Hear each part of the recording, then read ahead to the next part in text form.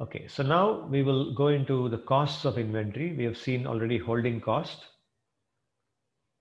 There are 4 other types of costs. Holding cost is one of the 5 types of costs. You can see that in this drawing. The stock of inventory is kept in the center. Inventory is replenished when we order for inventory from the supplier. Our inventory gets replenished. I gave you the example of a kitchen and buying rice for the kitchen.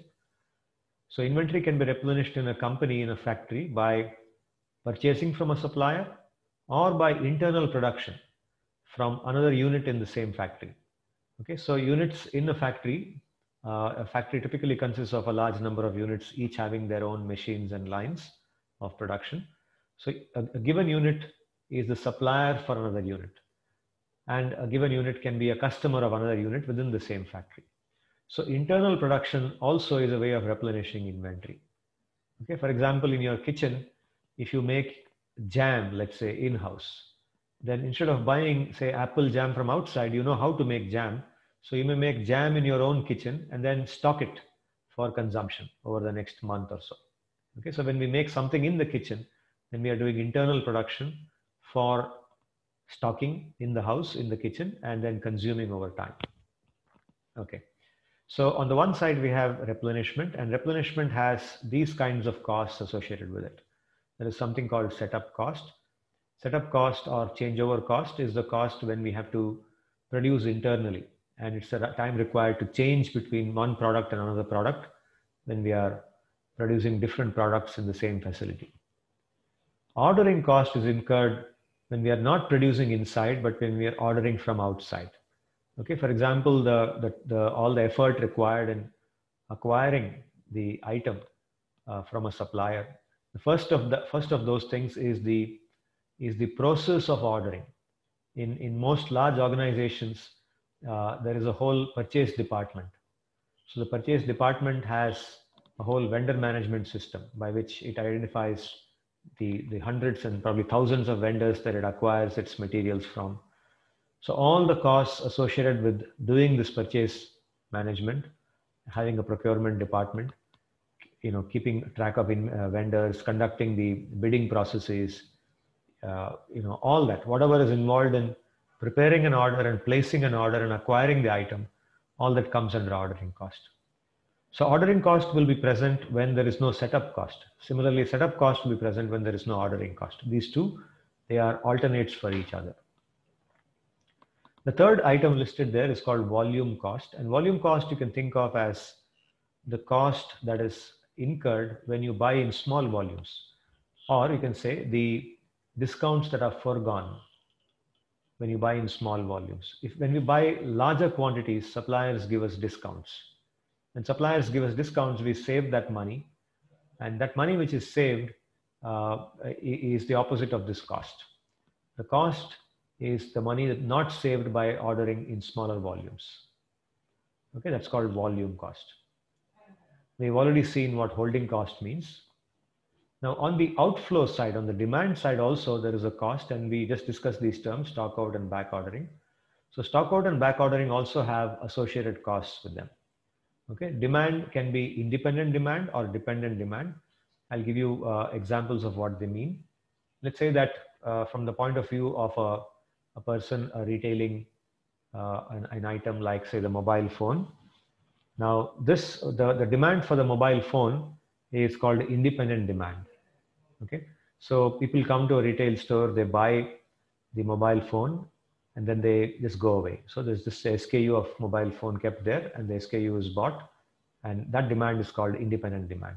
But now imagine the producer of this mobile phone. This mobile phone is made up of a large number of components and parts, subcomponents and parts. Now the people who are producing this in the factory, which is producing all those components and parts, now those parts are dependent on each other, and they are dependent on the end phone which comes. So if I, for example, purchase, if I have a demand for 1,000 units of this mobile phone in a month, then that means that a corresponding demand is placed upon all the parts and components which go into the mobile phone. For example, in this mobile phone, there could be certain types of small micro screws which are used to hold the components in place. And let's imagine that there are 10 micro screws, 10 small screws used inside this mobile phone of a particular size.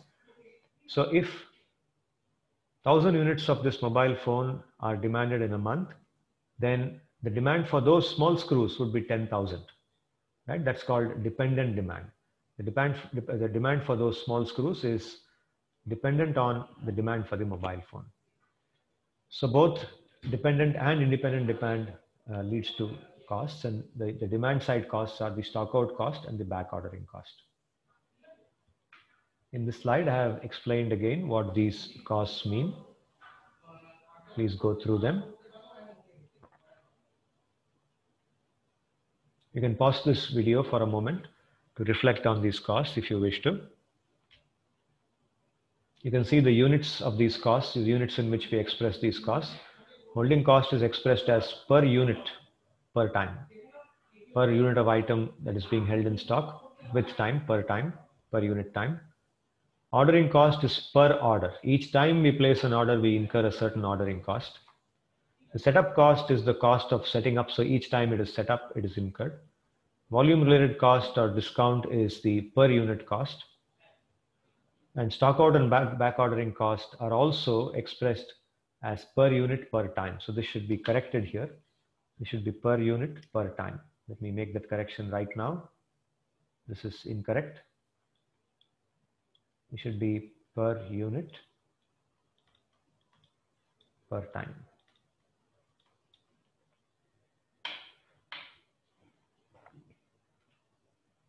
Okay, so summarizing all the discussion that we've had so far, inventory is a burden that we cannot do without.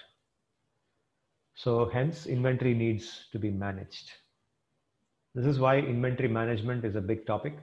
And you can think that of all the topics in operations management, inventory, along with process analysis, is probably the most important.